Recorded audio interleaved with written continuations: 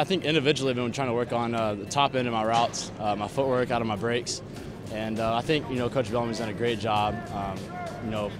Being specific on those little things, and as a whole, I think the group's gotten a lot better with that. A lot of things we struggled with was our route running wasn't crisp enough. That's a big thing that Coach Cubit's tried to stress on us too.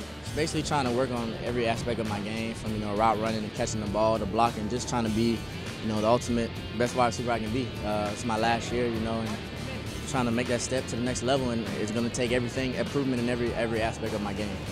I think refining our skill set is the biggest thing. We got a veteran group of receivers, so I got some seniors and some guys who had some experience last year.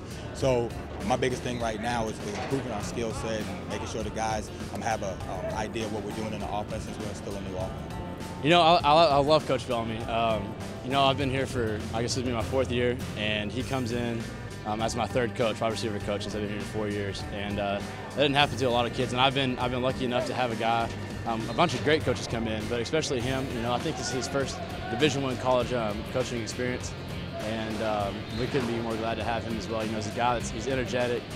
He keeps the hopes high. He's a funny guy, and but he comes out and makes us grind too at the same time. Coach Bellamy, man, I love Coach Bellamy, man. Really because he's one of us. He played here. He played on that field. He knows what it's like to put on these helmets and stuff. And he can relate to us.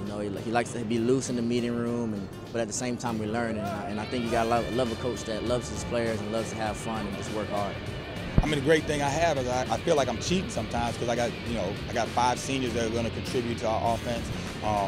Plus I got 2 guys that have played last year. So, you have a guy like Steve Holes coming over from defense who got great experience. You got Spencer Harris, Ryan Langford, Miles Osei, who's a quarterback and a playmaker. So you can't do nothing but have the ability to be good. And for us, I don't know if there's enough footballs to go around right now, but we're going to do our best to get everybody the ball.